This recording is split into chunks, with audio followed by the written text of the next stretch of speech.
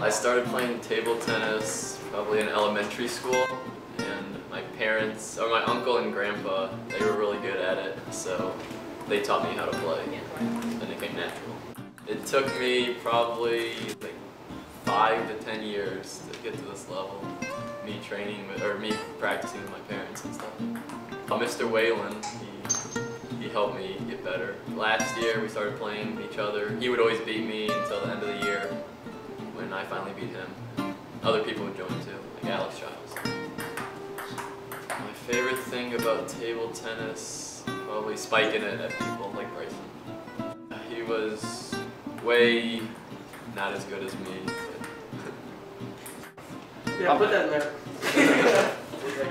Probably beating people and spiking it at people, then not be able to return it is my favorite part of ping-pong. Yeah, I think I'm the best in the school. I invite anyone to challenge me to a match. There. 19.